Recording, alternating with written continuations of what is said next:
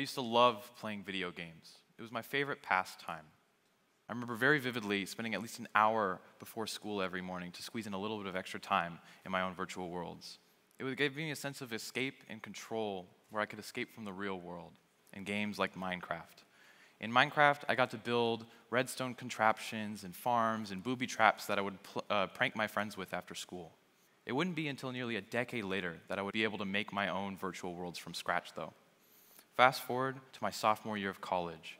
In my physics class, with the help of my best friends, I got to build my own pool game. It wasn't much, and it certainly wasn't Minecraft by any stretch of the imagination, but it was an opportunity for me to be able to play with the laws of physics and the constants within, and see how they impact the gameplay in the world I was building firsthand.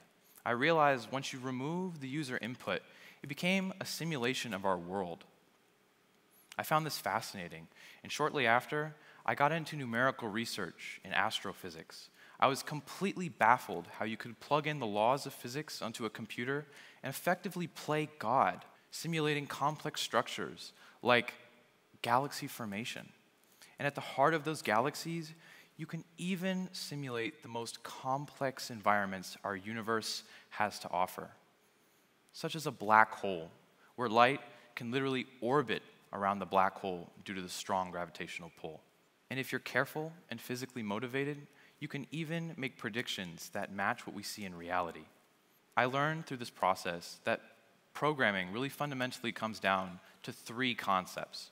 The first of which is that those functions or those equations that I was playing around with in my physics classes, they could be written as functions that just take in inputs and spit out outputs. The beauty of programming is that those functions could actually be anything your heart desires: text, images, and even video.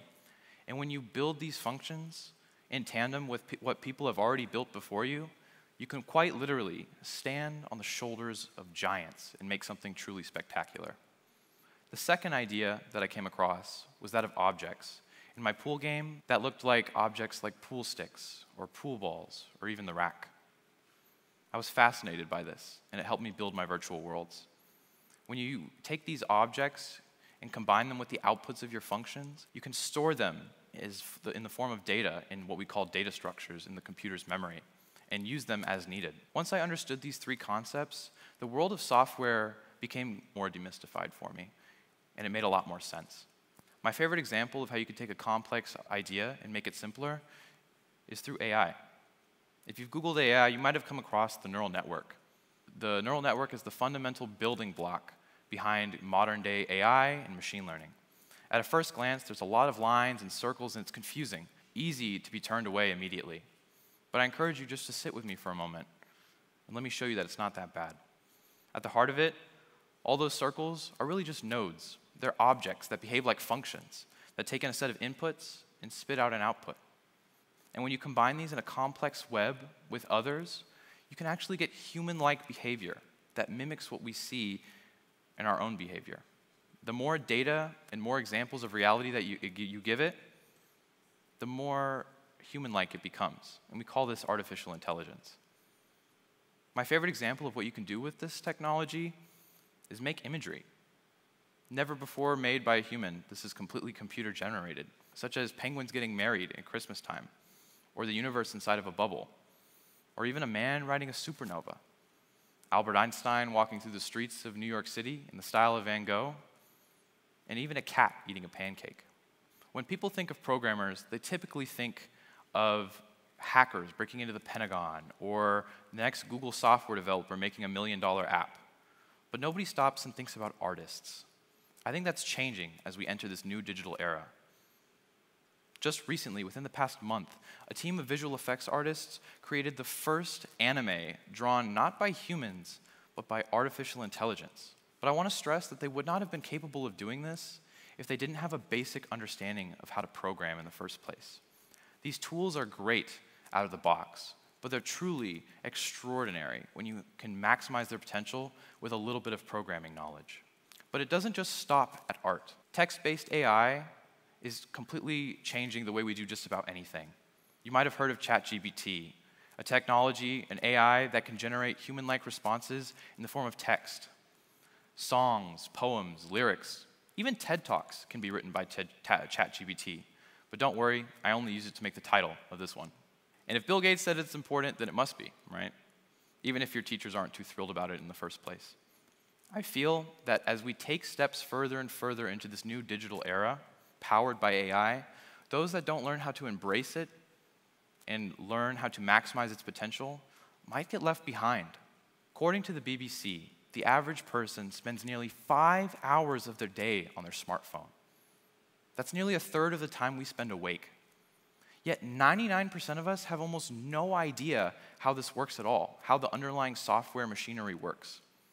The flip side of this is that 1% of our population is actually equipped with the skills and tools they need to turn their ideas into lucrative realities. But the sad part is that most of those people already either work for or with big tech corporations. It almost feels like the rich are getting richer. But I want to stress that not all programmers are software developers. A huge fraction of them are actually scientists and engineers. Programming is becoming one of the most essential skills in STEM today. It's becoming an essential staple of college curriculum across the world. Data scientist is one of the fastest growing occupations in the next decade, according to the US Labor Bureau. The simple skill of being able to pull data straight from its source, look at the trends, and tie those trends to real-world events and give insights as to how the world works is an invaluable skill that nearly any employer is looking for these days. For example, being able to look at movie theater stock over the last decade and notice a steady increasing trend in their performance. Yet suddenly, abruptly, coinciding right at the beginning of 2020, we see a huge unprecedented dip. I wonder what that could be. During the pandemic, it felt like nearly everybody was arguing. People were completely disagreeing and quoting statistics that didn't even make sense, completely disagreeing with each other. It was hard to tell what was real and what was fake. But how do you know what's real and what's fake? In principle, you can compare all your resources side by side and look for the common threads of truth. But the harsh reality is that people simply just don't have the time or care enough to do so. The other possibility is that you could pull the data straight from the source and cut out the middleman entirely, allowing yourself to make decisions based completely off of the data and not somebody's opinion. But the harsh reality is that we're just not taught this in school. You either have to learn this in higher education or on your own in most places. I think this is an issue. During the pandemic, according to the Pew Research Center, 88% of Americans felt that they were either confused or that they even shared fake news with other people from both sides of the political aisle. Yet in the same vein, only 6.9 million Americans work in jobs or occupations that require programming to some extent. That's 2% at best of our population that is capable to be able to pull data straight from its source and fact-check the news. In a room full of 100, that responsibility falls on only 2 people to make sure that everybody is well-informed and has the facts straight. That's a fundamental assumption at the heart of what makes a democracy work, and we're not meeting that requirement. I think this is a huge issue. And I fear that 2% of our population being able to do this essential skill of pulling data straight from its source, which I call code literacy, because it requires a basic understanding of programming, I feel that this 2% is not enough, and it will have huge implications in the decades to follow.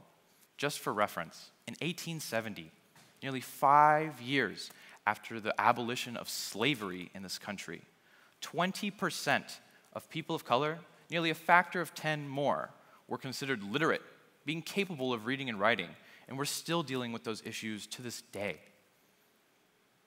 But I want to stress that this 2% code literacy issue that our country is facing doesn't have to stay that way. You, the youth, can make a huge difference as we move forward. Simply spreading the word to your friends and your family and your teachers that this is an issue can go a huge way. You might even be using virtual resources which have plenty of individualized and free curriculum to teach yourself how to program, and you might already be using these to study for your other courses or even your college entrance exams. And if you're afraid and you think that coding is really difficult and scary, I encourage you to give it a chance. You'd be surprised how likely you probably have already done it in a different form. Little did I know when I was a kid, playing Minecraft and building redstone contraptions that I was actually programming. I just didn't see it yet. And you've probably done the same interacting with a computer. So if you get a chance to take a programming course in either computer science or data science, I encourage you to. It can go a long way towards improving your code literacy as well. I feel that if we take care of this now, we'll be well equipped to handle global issues that affect the lives of not just millions, but billions of people across the world. Issues like climate change, for example. This is a real problem. There is unprecedented changes to the Earth's climate within the last 100 years. It's clear, it's concise, it's in the data, day and night. You could pull it straight from NASA yourself. Yet a shockingly large fraction of our population doesn't even believe it's real. If you don't believe me that it's real, I encourage you, in fact, I challenge you to look at the data yourself and ask yourself, I wonder what happened here. Thank you.